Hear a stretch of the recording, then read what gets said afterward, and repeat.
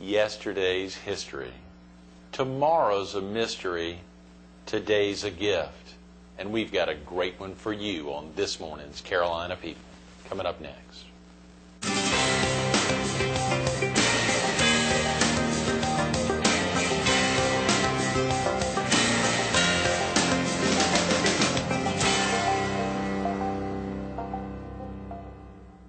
Good morning. Welcome to Carolina People. This morning we're at the Waccamaw Community Foundation on South Highway 17 Business in Murrells Inlet. We're focused on living legends, and we're visiting with just one of those, the famous Maurice Williams. Good morning, Maurice. Good morning. Maurice Williams Great. And the Zodiacs. Yes, my pleasure. What an exciting time to get you in. Of course, this close to Christmas. Yes. With the big Christmas right CD out here. now in stores, Walmart, everywhere, all over the place. The DVD. The DVD, excuse me, forgive me. So but the CD also, both out. Yeah. Yeah. Hot time right now. And to think of the world's largest retailer coming to you, How not the other way around, but coming to you, Maurice, can we please get a piece? That's amazing. That's quite a blessing. Could you have ever thought of that 50 years ago? No. I mean, could you have ever thought about it even 30 years ago in the early stages of... it is amazing to think about. It's wonderful. Fred Shaw, who was with you last week when I saw you all, obviously had highlighted that not only Walmart but also Best Buy, well as BradleyHouseMusic.com, a lot of great places to pick up CDs. With Christmas just a few days away, it's exactly right. CDs and DVDs.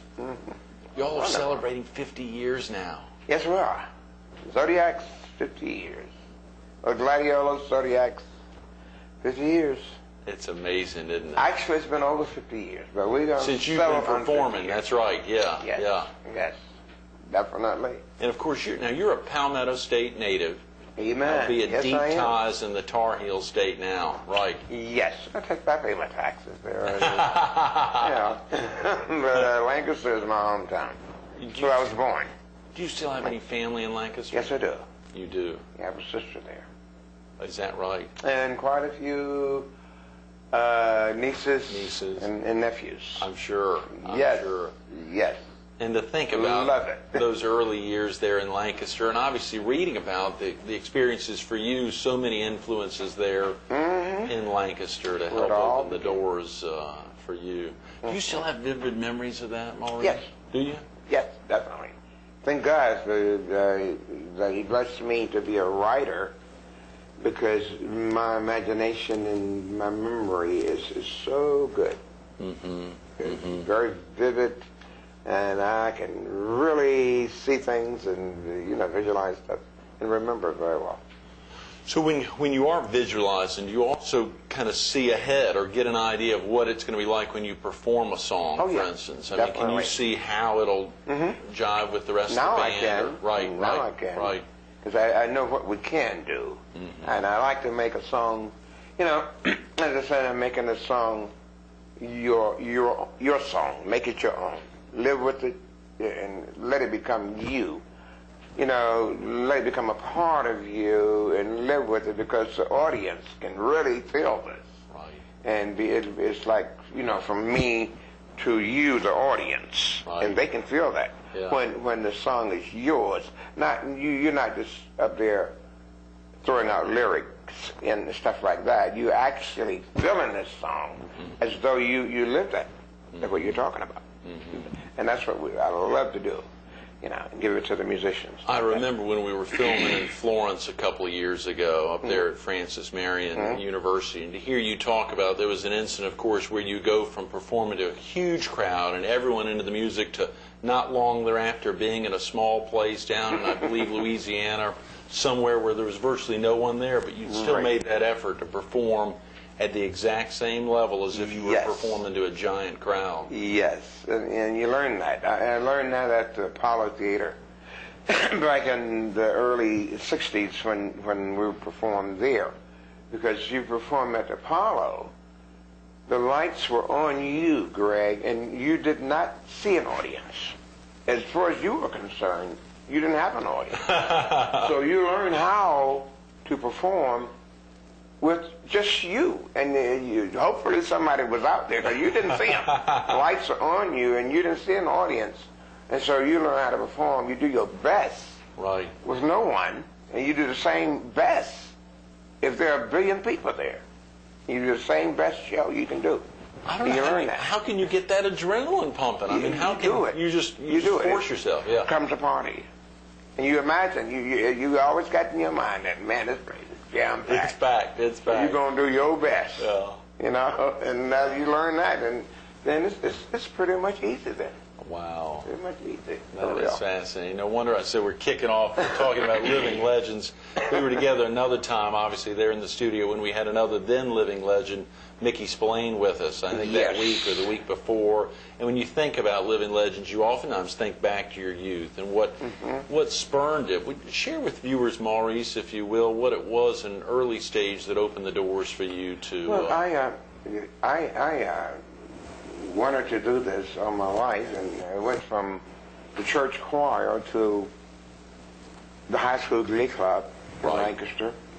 And the glee club, Mr. Sample, our musical director, suggested that we form a pop group and sing and play. She said, well, since you guys are musicians also, you're in the high school band, and you're very good singers, so you can sing and play.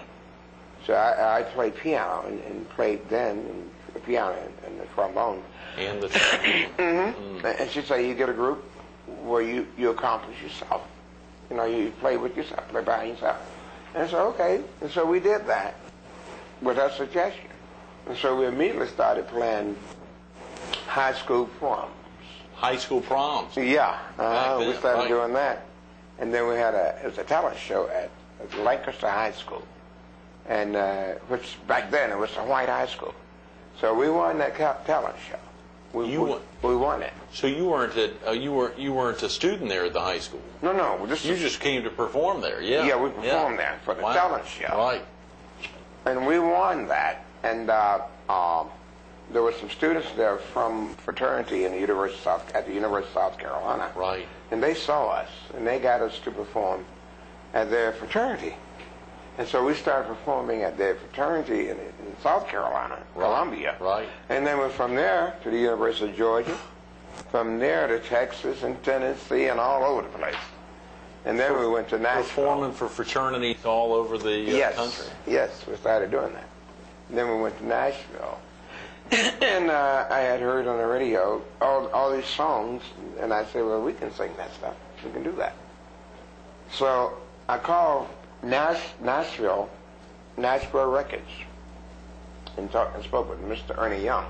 Ernie Young, yeah. At Nashville Records. And he said, well, if you guys are ever over in the area, come by and audition. So we got a job over there, and we went by to audition for him. And he liked the song that I wrote called Little Darling. Called Little Darling, yeah. So we performed that. That was in the winter of '56. Now, were you the lead singer in the band then? Were you? Well, no, I really wasn't. I had another guy singing lead named William Massey. William Massey. My buddy. And he was the lead singer. He didn't perform then? No, not in Nashville, because his mother wouldn't let him go. Oh, come on. Like, I'm 16. Right. When we went over.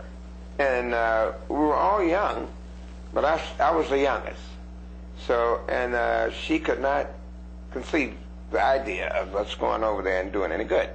You and William and the rest of the rest of the guys, right. Yeah. And so I had wrote Little Darling for him to sing. So when we got there, and he wasn't there, we performed all the songs that the guys were singing, and I was more of their director and all that. Right. And didn't sing, but I wrote the songs, and I got the guy said, well, you ought to sing Little Darling for them. Since you wrote it, so you can sing it, you know. And so that's where Little Darling came about. Oh, come on. I sung it myself. You've written that for William Massey. Mm-hmm. He didn't go on the trip. Go. Right. His mother wouldn't let him. Wouldn't let him go. And I sang it for Ernie Young. Right. And he liked it. And he came back, he said, well, let's chop the lyric a little bit and make it a calypso type. And I said, okay. Huh. And I came up with the idea of the castanets on the very intro. Right there on the spot? Mm-hmm. That part. And then the cowbell coming in, and then coming with the thrill on the keyboards, you know. that part.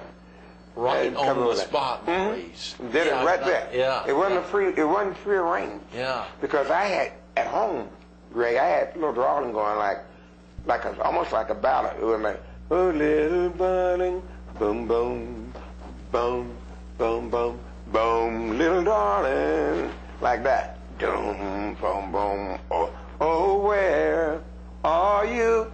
So he said, well, let's pick the tempo up and make it calypso type, and speed the tempo up and chop your lyrics, right, and see what we'll come up with. So I came up with that on the spot, and it came out to be what it came out to be, and it's history now. Wow. Yeah, and it is history. Yeah, and the Diamonds. It really is. 50 years later, the Diamonds picked it up. The Diamonds picked it up that spring.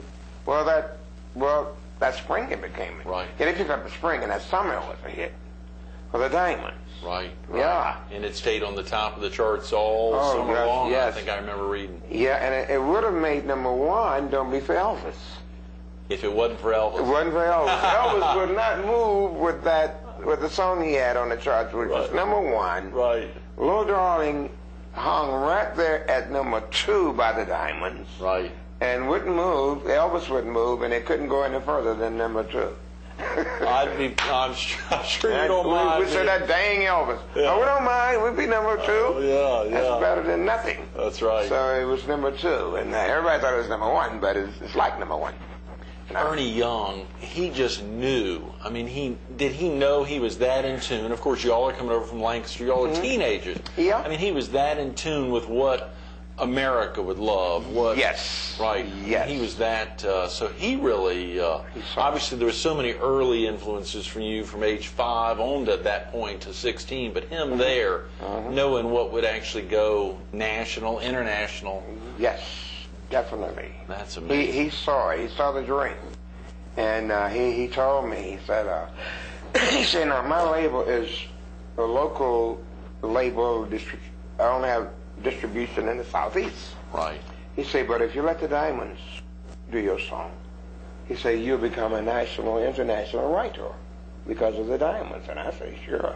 And we decided to let the Diamonds do Little Darling, because back then you had to get permission from the songwriter and the publisher. And he'd be the publisher, and I was a writer. Right. So we let them do it, and everything he said came true. So right away at 16, he started teaching me about publishing. I said, wow. So I started learning about publishing when I was at the age of 16, Greg. 16, I turned 17 the spring of '57.